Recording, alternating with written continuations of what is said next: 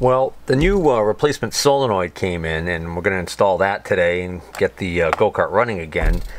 But we're also going to finish the wiring for the choke circuit that we started working on. And in order to get that choke circuit to work correctly, we're going to have to wire in the voltage regulator that we never got around to doing. Once we finish doing this, if it all works correctly, we're going to have the ability for the choke to work correctly, and we should also have charging capability of the battery. Right now we just haven't been worried about recharging the battery because it's just, you know, a good charge on that battery with no lights running on the thing. Basically that thing could start at, you know, well, probably over 100 times without a hitch. So this is the generic cheapo voltage regulator that I got off of eBay or Amazon. I don't even remember. I actually ordered this quite a while back and just never got around to installing it. So this says 1PZ, that's actually the part number, and there is absolutely no paperwork that came with it, and not even a wiring diagram on the box. This is a very generic voltage regulator. So if you Google GY6 4-pin voltage regulator or anything even close to that, you can find a whole bunch of different pinouts for this voltage regulator. So when you're looking at most of the pinouts, they show the pinout as looking at the plug this way. So I just made a couple of notes here and compared various ones that I found to see if they were all going to be pretty much the same, and they are. They just use different terminology. So for instance, this one here says that the upper left pin is supposed to go to the 12-volt battery. So that means this is going to be the voltage output, DC voltage output for charging the battery. At rest, the battery is going to be like 12 point some odd volts, somewhere around like 12.6, 12.7. In order for this to charge, the battery has to see more voltage being forced into it. So when it's charging, there should be over 13 volts present at this point. So we should get, you know, the battery voltage here when it's not running, and then when the engine's running, if the magneto's doing its job and the regulator circuit's doing its job, we'll get a higher voltage here, slightly higher, and that's what charges the battery. This connection right here, they're calling this the mag coil. Almost all instances are saying that that's going to be white. Diagonally across from that one is the other mag coil, and they're calling that yellow in most situations. And the lower right is ground. That's easy. That one's going to have to go to the frame somewhere.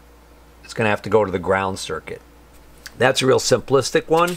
This one I kind of like because they actually kind of tell you exactly what's going on here. In other words, this upper left one's going to go to the battery, like I said on this one. But notice now they're saying this is the positive pole of the power supply. Well, what they're really talking about is they're talking about the battery. They're talking about the battery circuit, the 12-volt positive of the battery. This lower right, they're saying for DC ignition coil, white. Okay, that's because on some of these units they don't have a separate, apparently they don't have a separate coil like on this particular unit. There's a separate coil to run the power to the CDI unit. But the real telling thing is the top right pin. It's again yellow wire, but they're calling it the DC illumination circuit. So what they're telling you is that this is going to be the 12-volt output that is going to be regulated. So as the engine revs, this voltage should stay constant because this is for illuminating the headlights. And if this voltage were to spike, because if it wasn't regulating and this voltage goes up too high, you're going to burn out your bulbs. So that's the idea there.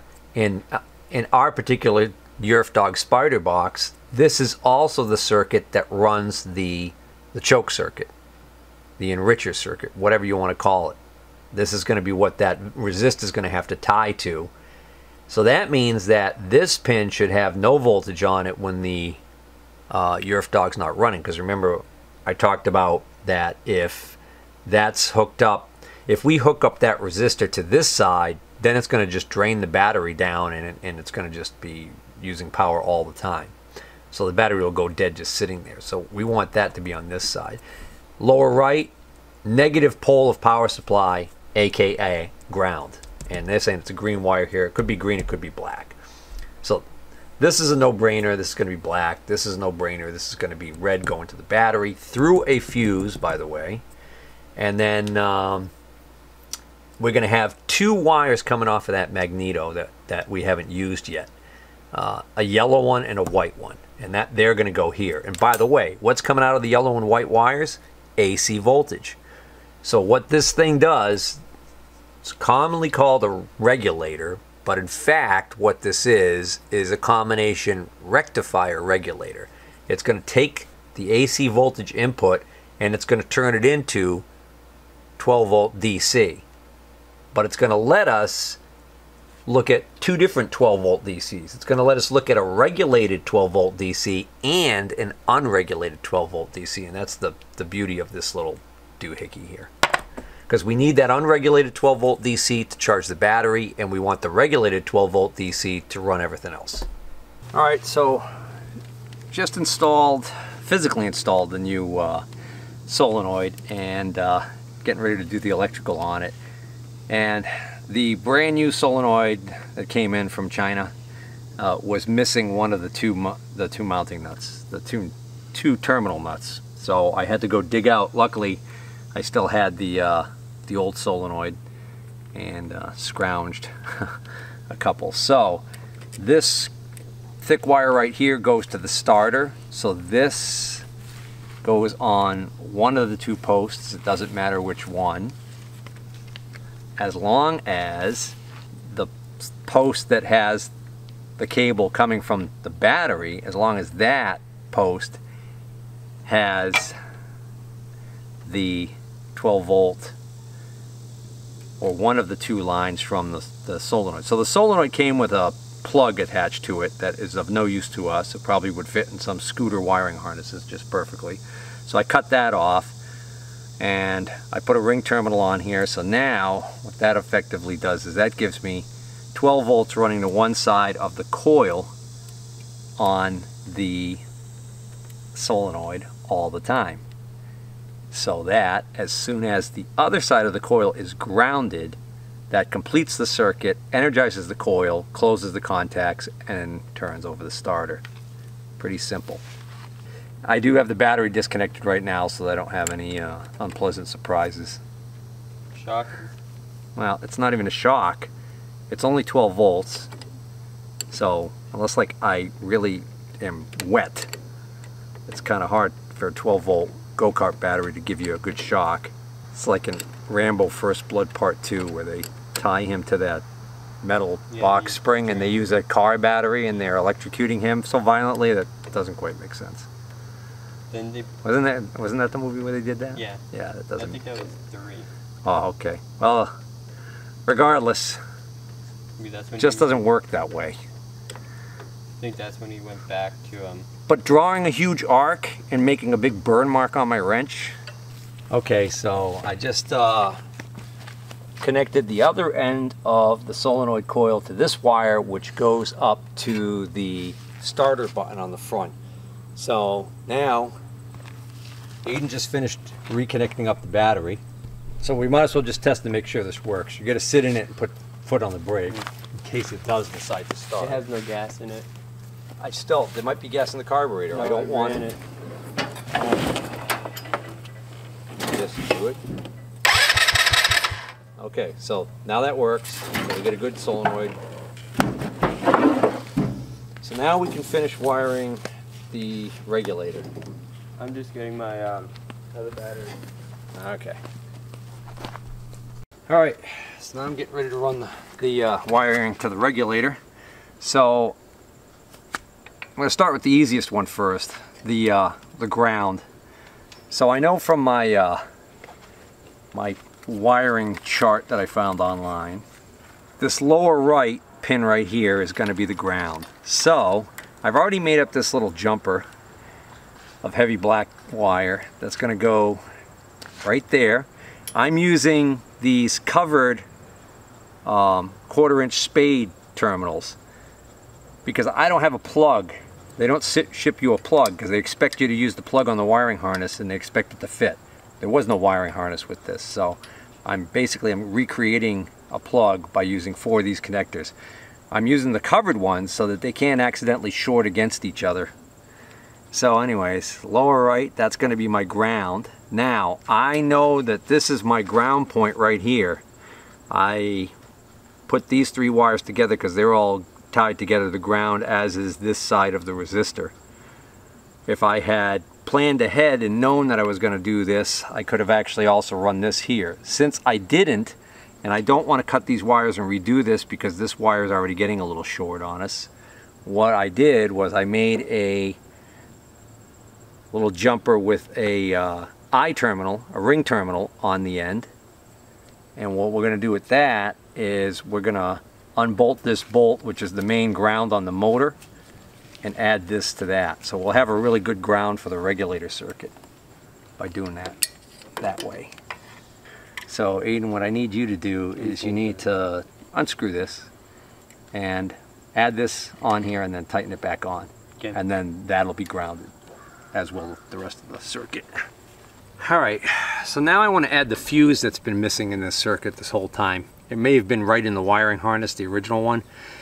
So we haven't had a fuse anywhere in this circuit. Now it's time to put the fuse in. And looking at the wiring diagram, the fuse should be between this 12 volts going out to the starter solenoid. So the way that I have it right now, even if I wire this in and this fuse were to trip, which I'll get to that in a second, the starter could still crank, so it's not really protecting that part of the circuit. So what I'm going to do is I'm going to redo this. I'm going to take this wire coming from the starter solenoid coil off of here, and I'm going to attach it to the other side of the fuse.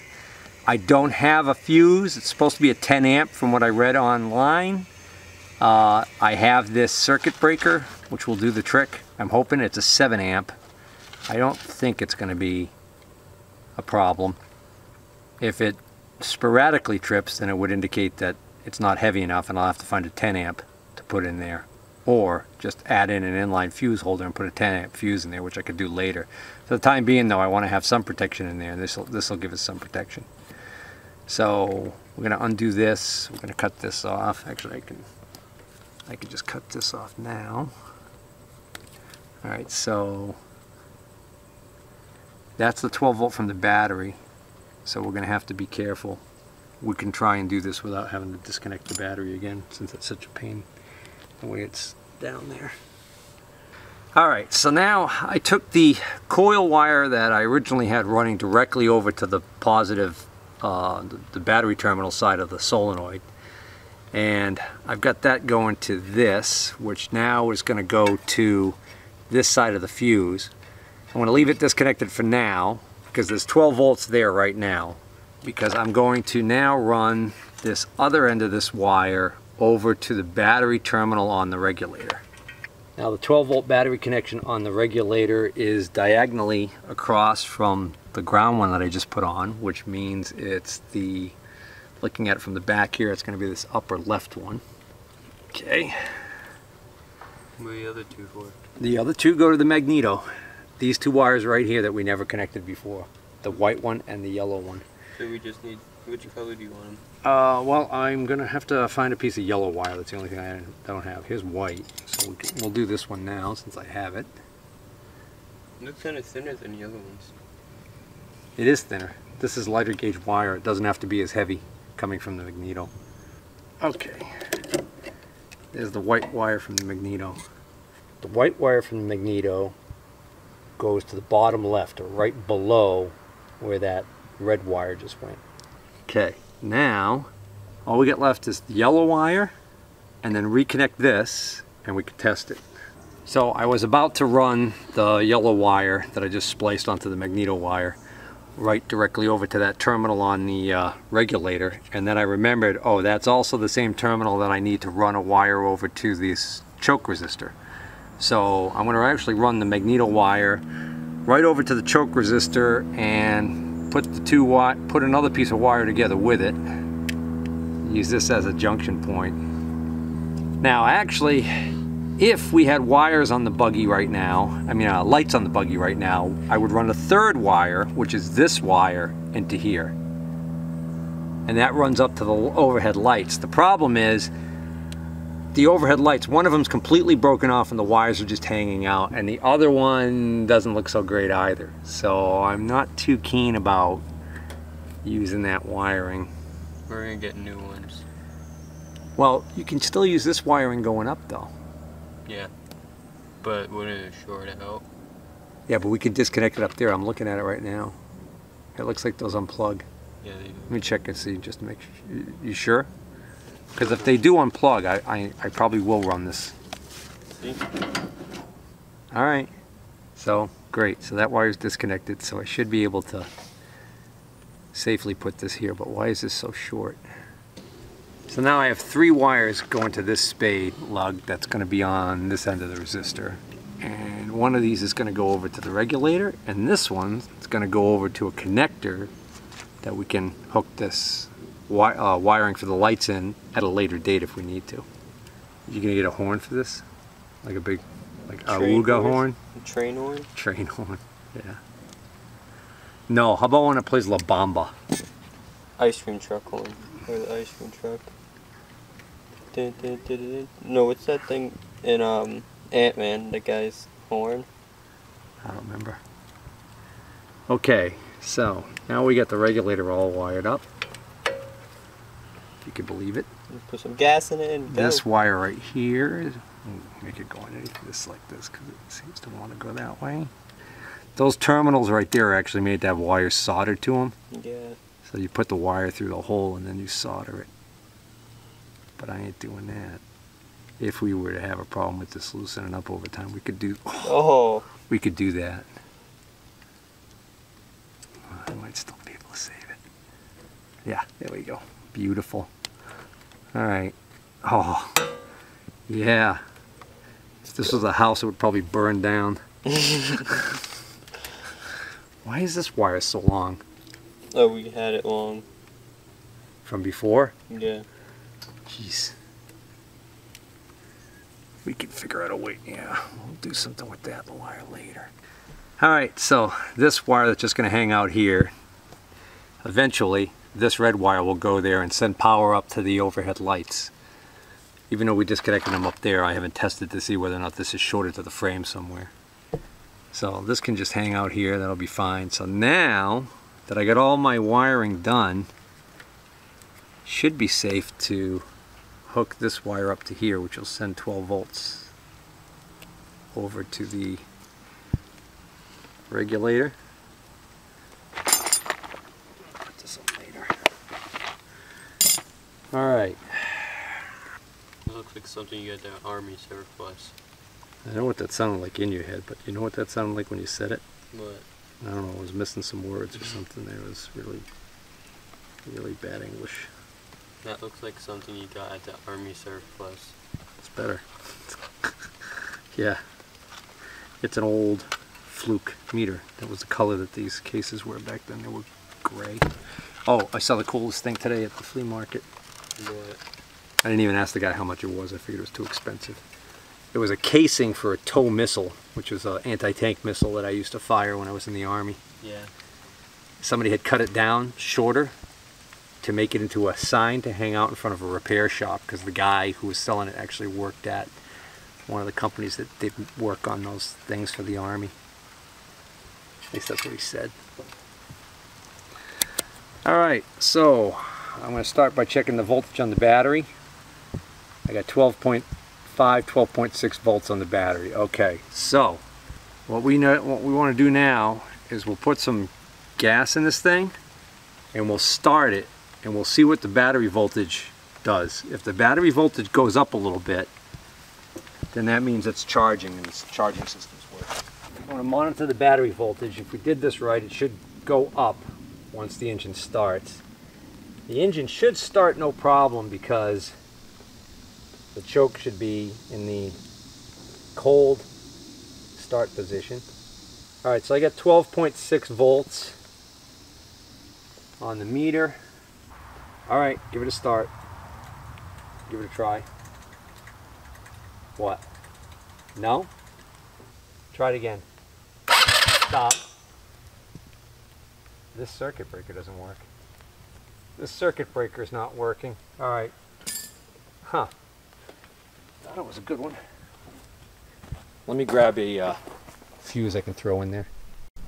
Alright. I have these auto resetting type of fuses. This thing, what that is that's like a fuse inside there that if it opens, when it cools off, it'll close again by itself. It'll reset automatically. The bad part is the smallest one I have is a 30 amp. So if you have a short, it's got to be a pretty bad short before the fuse blows. The good news is it's got 1/4 inch lugs on it, so it'll plug right onto these spade terminals that I put on here. No, see if it cranks. Alright, so now we've got our we've got everything hooked up. I got 12.5 volts on the battery. Try and start it. You remember which way it is? I think it's down. Go ahead. Yeah, there you go, it's down.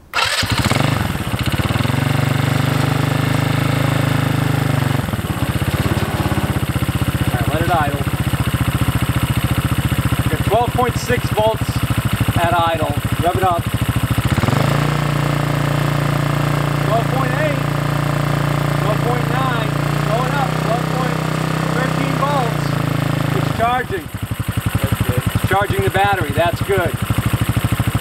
Now hold on a second. I want to see what's on that choke right now. Power. Rev it up a little.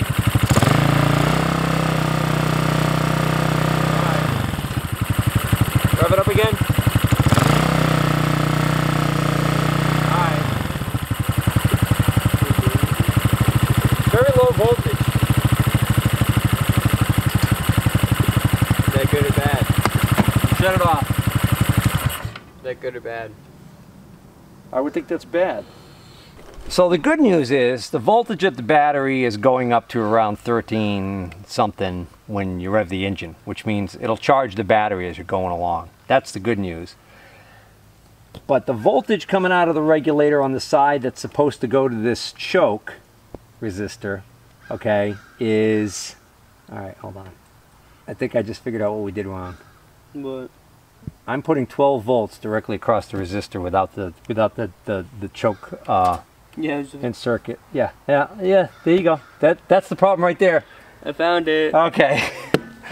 What a moron! I hope I didn't ruin the regulator. Okay. So I mistakenly put 12 volts right to here, forgetting that the other side of this resistor is on the ground circuit. These are all grounds tied together right here.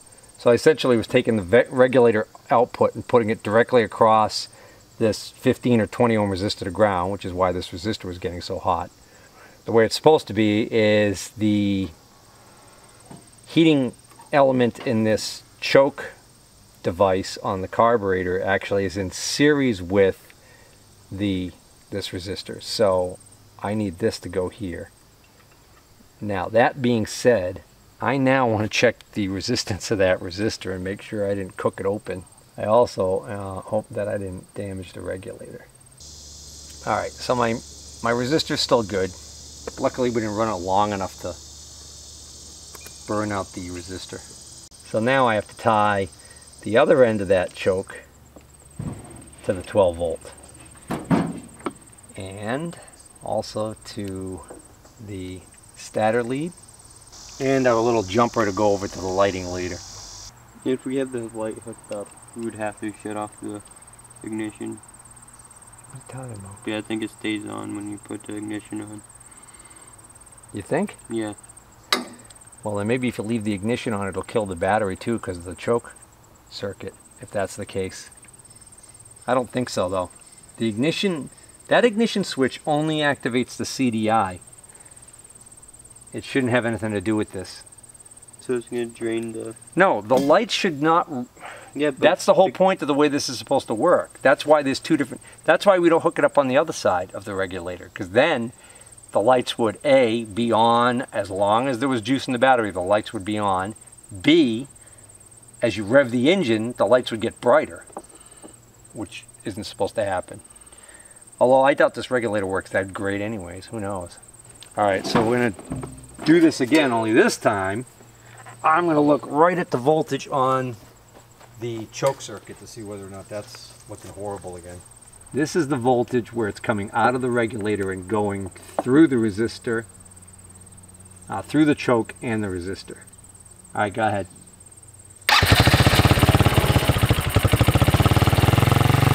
I can't hear you.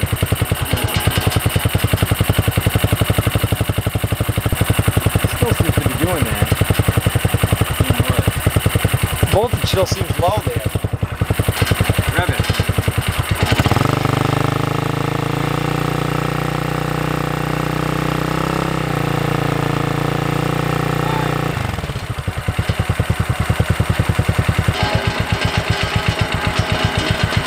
How did you bolt that on there?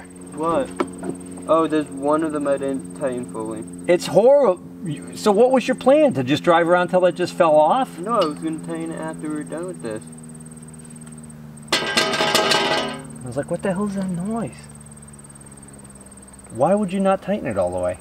Because I didn't have the correct tool, but you brought yours out here and I was using Oh, those. brother. Start it again. Hold on. Yeah, go ahead, start it again.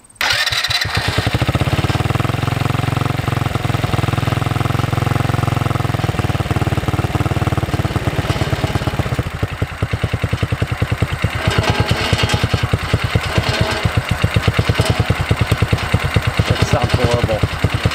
Shut that off. Fix that because it's driving me crazy. Rattle trap. I know this thing's a jalopy, but does it have to sound like one too?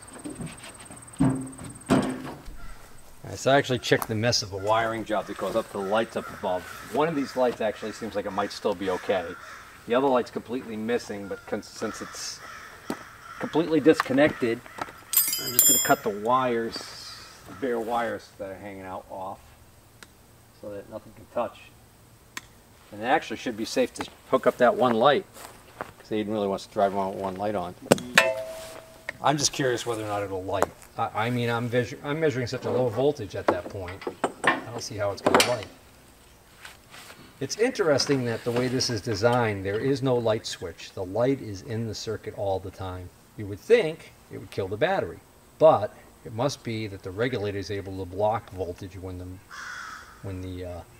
there's no AC input to it from the magneto. So when the engine's off, it must not allow it to back drain voltage from the battery. At least that's in theory.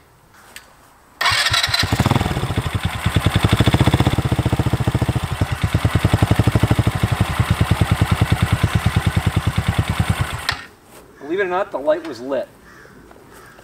Unbelievable. Yeah, Aiden's so excited. He got a light. Look at him. Look at the smile on his face. I have a light! Let there be light. So the $1 million question is going to be whether or not the choke circuit's going to work correctly. I mean, right now it's stalling, right? Probably gas. Probably the gas. There's plenty of gas in there. Yeah, but how full did you put it, remember? It doesn't use all the gas or anything? It doesn't use... What do you remember mean it doesn't? There's a lip right here? So you're thinking there's not enough gas in there. And why? How's it starting? What is it running off of to start? Fumes. You're using fumes. This is the stupidest design. This bar is right in the way of where I want to put the funnel. If I put it here, I can't tilt it up far enough. I think you're just saying that to con me into putting more gas in this tank, that's all. I'm not you know I'm wasting my gas. It's so expensive these days.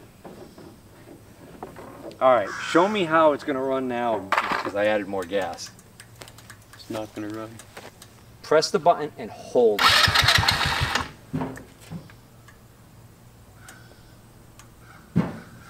stop. So, is this button bad now? This is something else going on. Yeah, I just moved that wire. You might have a bad connection on the back here.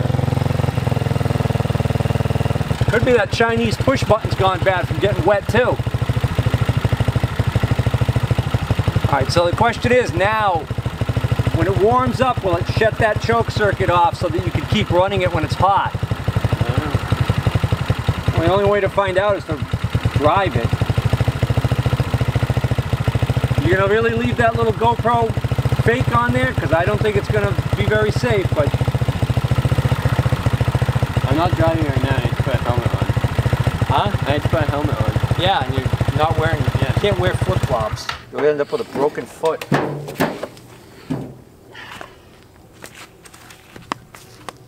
In order to try not to have this to be a complete hack job of electrical work, I put a zip tie on this voltage regulator so it's not just flapping around in there.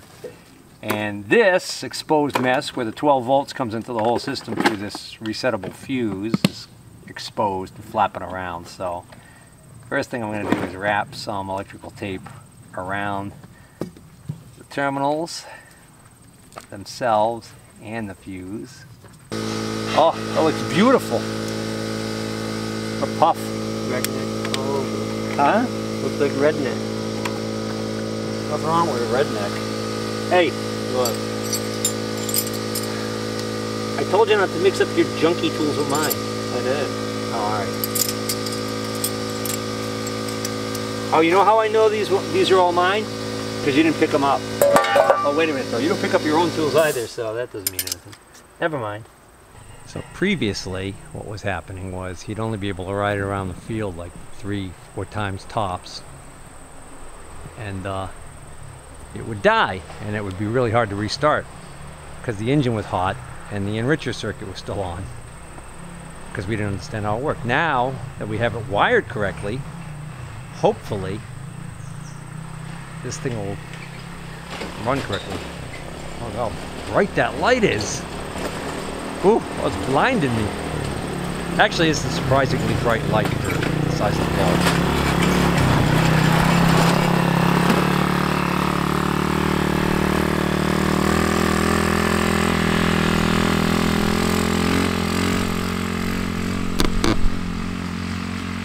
Oh, need to get back to brush hogging again, I think.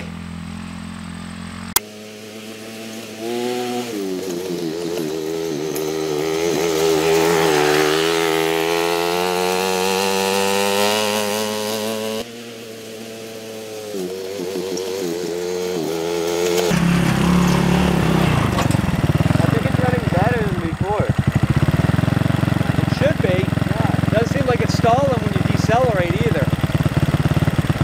So maybe the choke's working like it should now. Keep going.